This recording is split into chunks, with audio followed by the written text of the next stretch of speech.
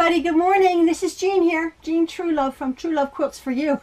And I just popped into, this is Monday morning, I just popped into my sewing room, my still intact sewing room, and was thinking, I want to give you guys an update, but if you're just tuning in, if you're not, you know what this is all about. But if you're just tuning in, this is not about quilting. I have a YouTube channel about quilting. I have lots of videos, and you can see me do little tutorials. I always say I'm not that professional, I'm not that polished. I repeat myself a lot, so if you don't like that, go somewhere else. But right now, I'm not doing any tutorials. As the folks who watch know, I am in the process of moving, and that's hence the thing about downsizing. And because I like to share, a lot of people are saying, oh, share your process. And we just very quickly, we just found out about two weeks ago today that we're going to be moving into a smaller home. It's happened very quickly. We're having to downsize our very, very large, packed to the brim home. It's going to be a good thing. We have our main priority is we have an autistic son, 20-year-old son Maxwell. Again, if you didn't know that, and he is our absolute 100% main concern with this move. He's update to you guys. He's pretty cool. He's a little bit quiet. And perhaps internalizing. I and my husband and the family have a very good line of communication with Maxwell. We're allowing him whatever he's feeling. And so far he's like, I'm okay. I'm okay with it. And I said, okay, you would tell me, because he and I, especially because I'm with him all the time, have a very, very special bond. And he's like, yeah, I'm just okay. I said, okay. I said, that's fine. His two main concerns are his routine, which we are trying to keep as much as possible, and also the belongings that we are going to be taking. We're taking nothing new. Now, the whole thing about this with me and the downsizing process is I have a lot of stuff. I have a tremendous amount of stuff. You could call me a controlled hoarder. I've always said that. But lovely things. Very, very beautiful things. Oh, somebody did on one of my, a couple videos ago when I announced it, we have about 5 very beautiful chandeliers. We're taking our chandeliers, let me just tell you. And I'll tell you how that's going to come about a little bit, if you're interested. If not, because I got to get on with things. It's Monday. What we did on Saturday is we went over to the house that we are going to be moving into.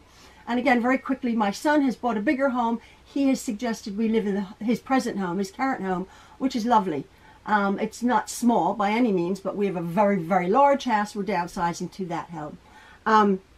So that's the plan. And it's a rancher, which is a 1-story, no stairs. It does have, and I didn't realize it, because you have to sort of lift up a hatch, but it has a basement. By no means a finished basement, but by no means like a stone cellar. It's a decent sized basement, and I'm like, oh, it has gotten water in it, so there's a pump in it. We have a dry basement. Well, we just had some water in our basement, and we had to redo it, but we've never had it. That was when a tornado hit. So we're used to a dry basement. This isn't. But my son was saying, well, we can put things up on pallets in, big containers. You can store stuff down there also. We can put stuff in his office space, whatever, for storage. Not a lot, though, because the plan is we are going to be taking the necessities. Now, I wanted to just show you I just came down to my computer, and I just saw somebody commented, why don't you actually, this morning or last night, why don't you actually make like a floor plan? And that's exactly what we did on Saturday. We went out Saturday morning. We do a ministry work on Saturday morning. And we came home Saturday noontime. We went over to the home. And my husband is an engineer, architect by education. He's in more of the construction business now. But he went over to the house while I had to sleep on their lovely sofa.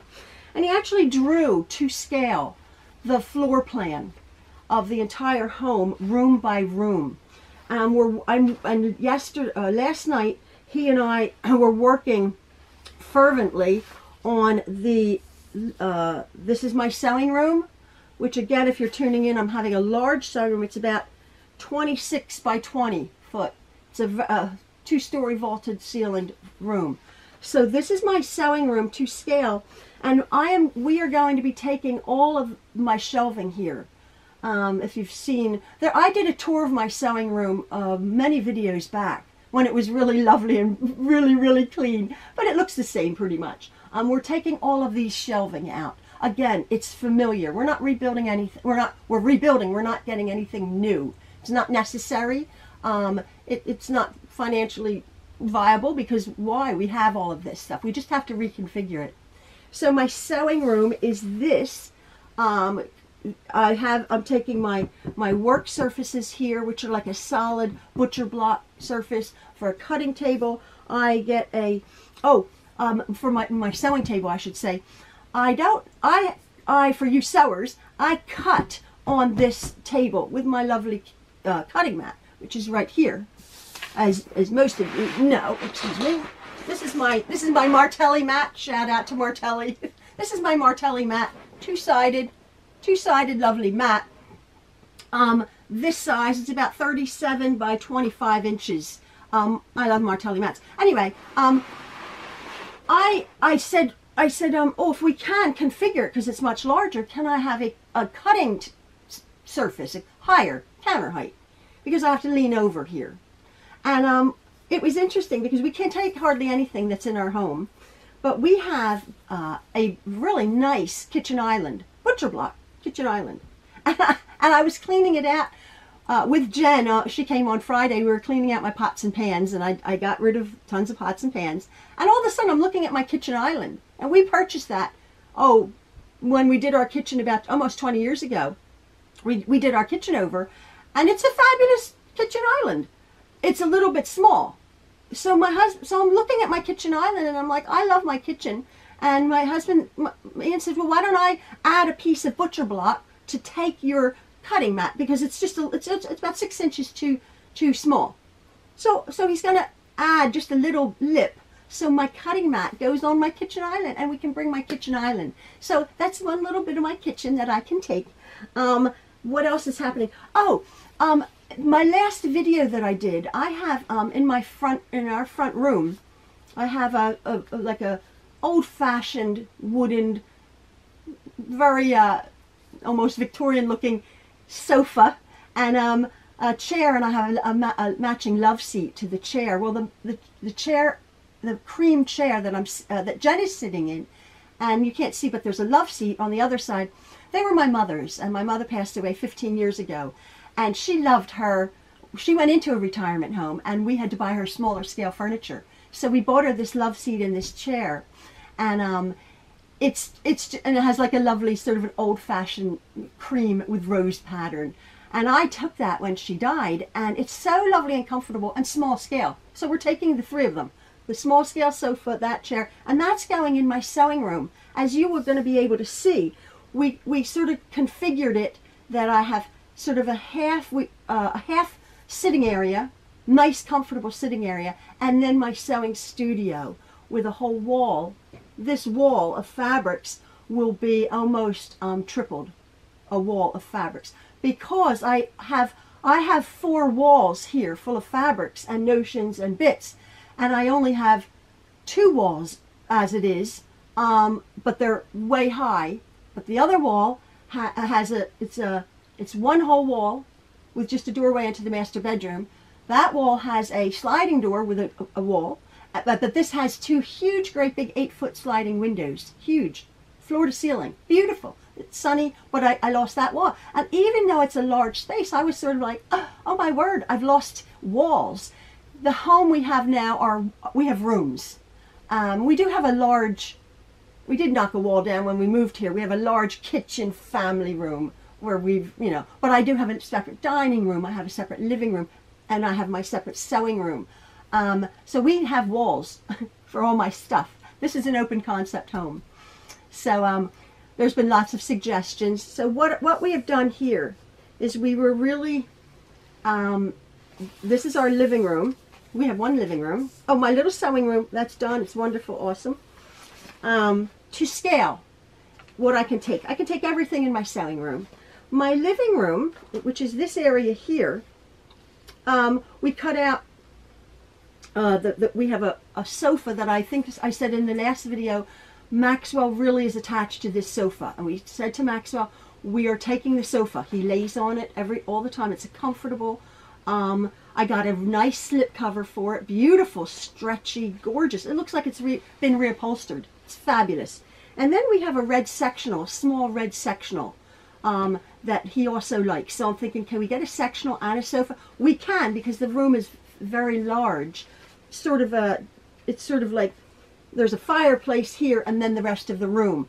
And then we have 2 wing chairs that will be in front of the fireplace. We have, so these are the wing chairs here, and the rug and the fireplace, and then the sofa and the love seat there. And we had bought, again, we're taking everything that we're taking the things that are very special. When we first got married almost 40 years ago, my husband and I were in London, and we bought 2 Oriental rugs, 2 red Oriental rugs. And we've had them the different countries we've lived in. We love our red rugs. We've always had red. This room will be red with our red sofas and our red rugs. So we mapped out the size of our rugs there and the bits of furniture that we can take, which isn't a lot. But this was much easier than I thought, because as somebody said, you have to start with the downsizing process. You have to start wrapping your head around what you can't take. And I'm finding it very pleasurable to donate. We have many thrift stores around here, and I have really nice stuff. And I'm thinking, I've gotten lots of pleasure out of it. It's time, and somebody else is going to get a lot of pleasure out of it. So the bits that are very important are coming with us. Again, Maxwell is priority. He has 2 rooms. It's a 4-bedroom home we're moving into. He has 2 rooms. He will have a gaming room, which is very important to him. Again, if you didn't know, he has a driving video game rig, big television, a driving rig. It has pedals. It has a shifter, handbrake, steering wheel. It's magnificent. It's big. So he's going into that room with his gaming equipment and his little computer, which is right off the living room. Now he's in the basement, which I don't love. I said, I want you to be up, I don't want you to be that kid living in the basement, which he isn't. He's with us, but it'll be nice because the house is much smaller, so he'll be closer to us, and I think he's looking forward to that. And then he has a small bedroom, which everything fits. It's really amazing how this is falling in place, because it has been extremely sudden, and I've had not a lot of meltdowns, but any one of you who have downsized understand the trial and the stress. Again, it's just stuff. Yeah, it's our stuff. And somebody was, I think they were projecting. Oh, sorry, commenter, but like, you're going to regret it, and it's going to be terrible, and you're going to be sorry for the rest of your life. And I'm thinking, I don't think so. I think I'll be okay. I keep saying I'm an intelligent person. I understand this has to be done. It may be sooner rather than later, but I don't think we'll regret it. As I was saying before, we do things very quickly, and we make decisions. We do the deal and then figure out the details later. And it's working out. It's working out. And I have vision. I can see my new home coming together, decorating, because it's very important to me. So the important thing is, I'm all excited. Our children, our 10 children, are very concerned about me. And all of a sudden I said, well, how about Daddy? Like, how is my husband, who's a bit older, how is my husband dealing with this? He's very, very amenable, and everything is fine, and he's a businessman. And I said to my husband, like, we haven't really had a chance, because it's been a whirlwind of decision making, but we haven't really had a chance to chat about, how do you feel? I know how Maxwell feels. I certainly know how I feel. Our son Elliot is moving out. He lives with us now. He's moving out into his brother's home that has an apartment above the garage. I know how Elliot feels. He's excited.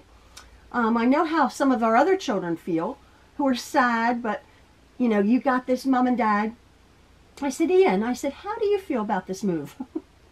When we had a chance to, you know, have a moment's break. And he said, oh, I'm very happy about it. And I thought, for a second, I'm like, are you being disloyal to our home? He said, of course not. He loves our home. Our children have been born in this home, 4 of them. He said, and he got rather, my husband is a very calm, not like me, calm Englishman. He's a very gentlemanly Londoner Englishman. I'm all over the place. And he got a little bit like, I want to move into a rancher.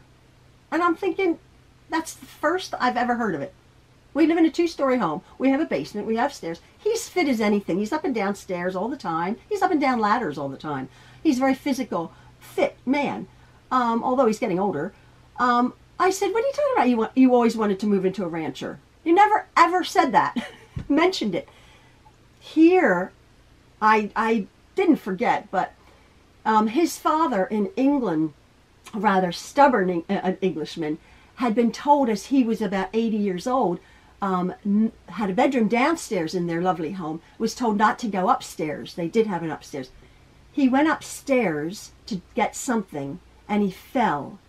And the fall didn't kill him at that moment, but that fall killed him 2 years later. That was the beginning of the end, that fall down the stairs. And my husband, oh, I had known about that. And my husband, though, that was sort of foremost on his mind, that, you know, he doesn't want stairs. And he's never said anything. And we've had stairs. And I'm like, oh.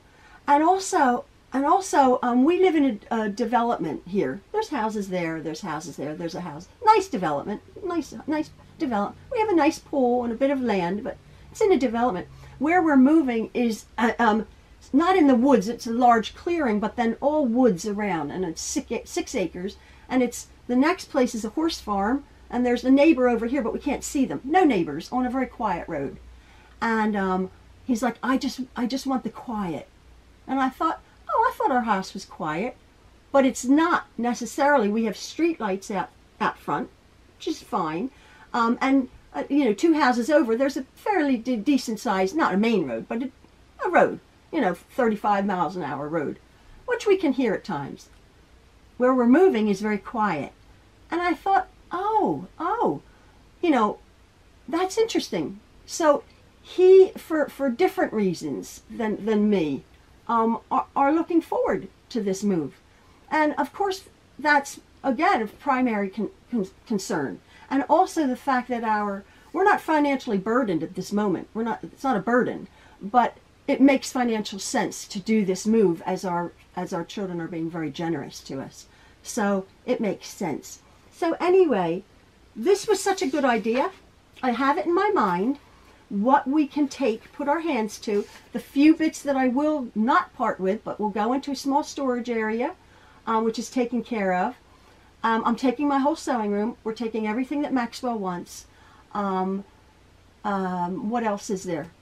We are going to be, the boys said, why don't you put a time-lapse camera up when you're disassembling your sewing room? Because this is basically, the majority of people come here about sewing and quilting, right? I'm waffling on about this downsizing thing.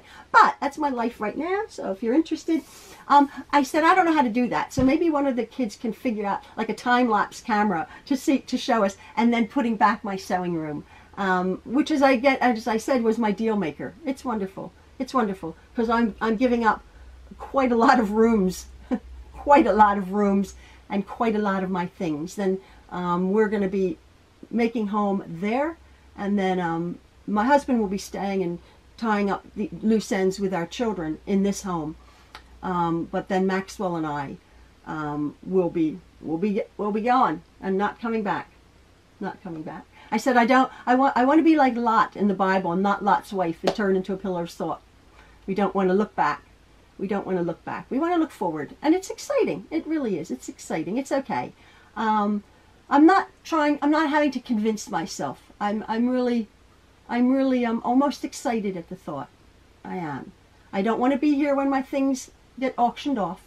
Nah, that's not necessary. I'm going to take what's very precious, have a last glance. I've taken tons of pictures. Everybody has said that. Yeah, and we're out of here. So, yeah, I just thought you'd be interested in that. My day is going to begin right now. I'll be putting up these little videos as much as I can with my computer stuff, you know, there. And then probably have a bit of a gap by the time we, you know, until we can get ourselves reestablished. But until then, I'll keep checking in because you people have been very kind. And such nice comments and such nice support for people who are going through this. You know, as I said, there's the whole, you know, it's just stuff, get rid of it. And then there's the whole, oh, you know, I feel for you. I've witnessed people who can't get rid of their things. And in the back of my mind, I'm thinking, oh, come on. And it's hard. It's hard. But we got this. I just wanted, there was one other thing I wanted to say. What it was that I wanted to say? I can't remember. I can't. Oh, no, that's not what it is, but I'm looking at my things. I have in the middle of it all, do you believe it? I have a craft show just at a local school coming up. I was going to be making stuff, but then all of a sudden this came out. So I'm going to be making my soft books. I'm going to be taking some travel pillows from my shop. I did have a sale in my shop, and I sold quite a lot of things. That's still a concern because I still have about 30 quilts left that I would like to sell, but I don't have them on a sale because right now I can't wrap my head around that. And I gave quilts away. I gave them away in my sale. 75% off. I gave stuff away. Never mind. So yeah, so it's all exciting. This is my new sewing room, with a lovely little seating area. You will be seeing that. And this is my one little living room, which I'm blessed to have. We're blessed beyond to have this opportunity and this generous offer from our children to do and to help. Yeah, it's exciting. So if you're in a position to have to do this, folks, you can do this. You can do this. We got it. If we can do it with my Maxwell and my dear husband and our family, you guys can do it. Just wrap your head around it. Wrap your head around it. It's all cool. Okay, we will have a good day, and you guys too. Thanks again. See ya. Bye.